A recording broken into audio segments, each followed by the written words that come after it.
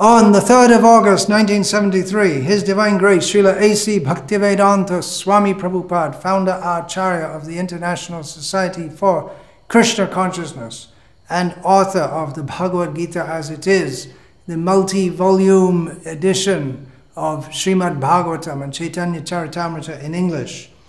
He wrote a letter to Rameshwara Prabhu, who is one of the most prominent generals in his army for conquering over Maya by distributing these books. It's a martial analogy. Srila Prabhupada used many martial analogies that we're fighting with Maya. So Srila Prabhupada in this letter, which I'm going to read part of, he was replying to a letter from Rameshwara Prabhu describing about the profuse book distribution that had been taking place in America in the last few days and weeks. So Srila Prabhupada wrote, "My dear Rameshwara, please accept my blessings." Whew, that's one. Blessed by Prabhupada. I am in receipt of your letter dated July the 29th, 1973, and I have noted the contents with great pleasure. To get the pleasure of Srila Prabhupada, the perfection of life. How do they do it? By distributing so many books. Then, to continue reading this letter. There is no doubt about it, to distribute books is our most important activity. The temple is a place not for eating and sleeping, but as a base from which we send out our soldiers to fight with Maya. Fight with Maya means to drop thousands and millions of books into the lap of the conditioned souls. Just like during wartime, the bombs are raining from the sky like anything. So there we have it. The founder of the Hare Krishna movement in the Western world, the International Society for Krishna Consciousness, told his disciples to go out and drop bombs. Yeah, what are those bombs? It's metaphorical, not real bombs. This Krishna Consciousness movement is not in the activity of manufacturing the kinds of bombs that explode and kill people. But these books are compared to bombs because they're so powerful. They blow to pieces all the misconceptions by which we are stuck in this material world. They just like bombs, they destroy. So these books, they destroy our ignorance of our existential position. The bombs that are manufactured by scientists and technologists, they cause havoc. So these books, they can create havoc in society in the sense that the whole society is dedicated to hedonism. So these books bring people to the path of regulated spiritual life, of thoughtfulness, of godliness. So in one sense they cause havoc, they destroy Maya, but although dropping bombs causes so much pain, agony, destruction, and death, these are spiritual bombs, so they have the opposite effect, even though they are immensely powerful, but they are immensely powerful in a very positive way. The most devastating bombs that have been dropped in this world were dropped as long ago as 1945, I believe it was, the atom bombs that were dropped in Hiroshima and Nagasaki, which caused great devastation, tremendous suffering, but compared to the bombs that are or have been produced in the meantime, bombs and missiles, they're like little toys.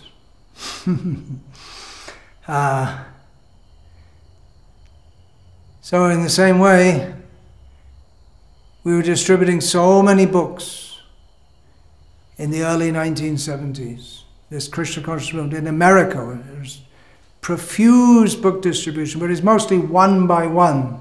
We give one book to a person, or two books to a person. In the meantime, the scientists, their technology has gone on, has progressed, you can call it, so that they're producing big bombs which can cause big destruction. Similarly, the bombs that we were using one by one to fight Maya, well, Maya has also progressed. If we look at the situation in the world in the 1970s, it was bad. But if we look at it now, it's much, much worse.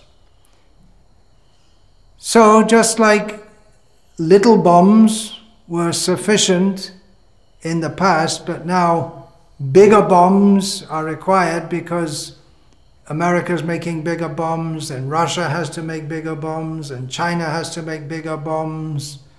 You have to keep on making your bombs bigger and bigger. So now that Maya is becoming more and more destructive in her influence, now we need to distribute big bombs, big books. What does that mean? We print the Bhagavad Gita in this size? No, but we can have big bombs in the sense that distribute sets of Srimad Bhagavatam. Srila Prabhupada wanted a set of Srimad Bhagavatam in the house of every gentleman in America. Means every more educated person, you could say middle-class person, thoughtful, intellectual. Now is the time. Maya is making progress. Now is the time more than ever when we should distribute these sets of Srimad Bhagavatam. As the influence of Maya increases and people are feeling suffering more and more and more, the possibility for distributing these books is increasing more and more and more. Already some devotees are having great success with distributing what they call Saptarishi sets, 7 big books all in one set to people on the street. And they find people also who, they find there's a spark of interest when they show the books. And to such people, they sell them Srimad Bhagavatam sets on the spot. So let us now, the Krishna consciousness movement, drop big bombs. We'll make a declaration of war against Maya. We can send a letter to all the big leaders of the world that now we're going to send a bomb in your house. We're going to send you a set of Srimad Bhagavatam. They see that, they're like, terrorism. No, this is not terrorism. This is the antidote to terrorism and ecological disturbance and social disturbance and all the political turmoil.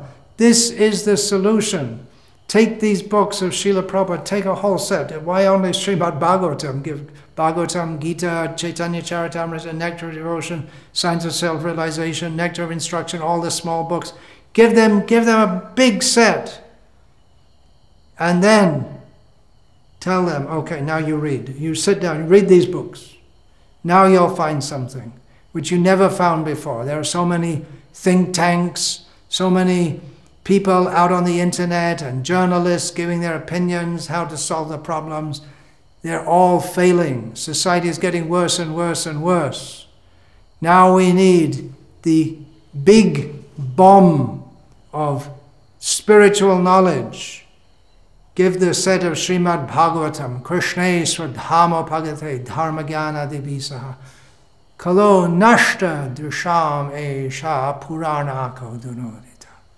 Krishna, the very figure of religiosity, knowledge, goodness, and all good qualities, departed at the end of Dwapara Yuga. In Kali Yuga, darkness has set in, but this Srimad Bhagavatam is like the blazing sun which gives light in the darkness of Kali Yuga.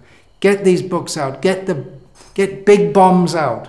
Within our own movement, we're finding so much influence of divisiveness, the effect of Kali Yuga. A solution. Everyone distribute Bhagavatams. If you can't do Bhagavatams, do little books. If you can't, or do smaller books. But why not try for it? Hunt the rhino, Srila Prabhupada. You try and shoot the rhino. Let's see if we can get Bhagavatams out. We should aim. How many sets are we going to do? How many sets are we going to do this year? Thousands and thousands and thousands of sets of Bhagavatam should be distributed all over the world. This will change the world. This is what the world needs. Drop the bombs, big bombs. Drop them here, there, everywhere. Let the world take this knowledge of Krishna consciousness as given by Vedvyas, as given by Shukdev, as given by Srila Prabhupada. Hare Krishna, Krishna Krishna, Hare Hare, Hare Rama, Rama Rama.